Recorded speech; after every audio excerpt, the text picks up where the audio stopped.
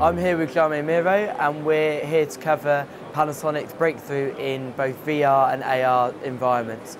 So, Jaime, let's cover the differences. What are the key differences between VR and AR environments? So for virtual reality, we are typically replacing a green color in the background by a virtual graphic.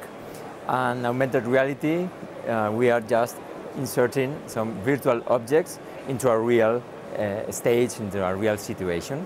Okay, and where would we see these environments be typically used? So typically VR is being used for broadcast studios because we need a dedicated space with a very stable lighting condition and camera settings. So it's difficult to do this outside of a broadcast studio. But now with the possibilities of augmented reality, we can bring this virtuality into a real stage, into a real situation.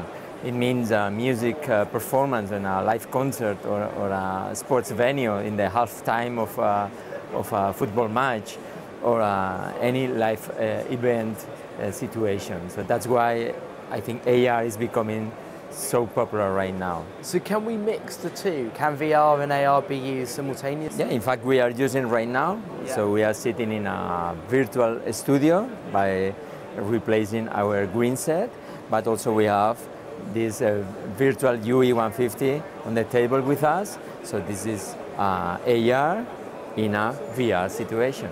So how does Panasonic technology work in these sort of environments then? So at this moment we are offering a wide range of camera and robotic systems compatible with all these applications. Be compatible means to provide tracking position data in a synchronized way. So starting with the UE150, that's the first PTZ capable of providing this data.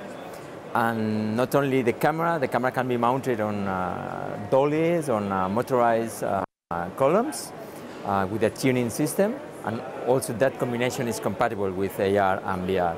We can also use our pan-tilt head and the robotic arm, which is one of the cameras that we are using for this video. All these systems are compatible with this kind of 3D engines. And you mentioned that the UE150 works with the 3D protocol. What does that mean for us? Does it mean we can use it with other engines?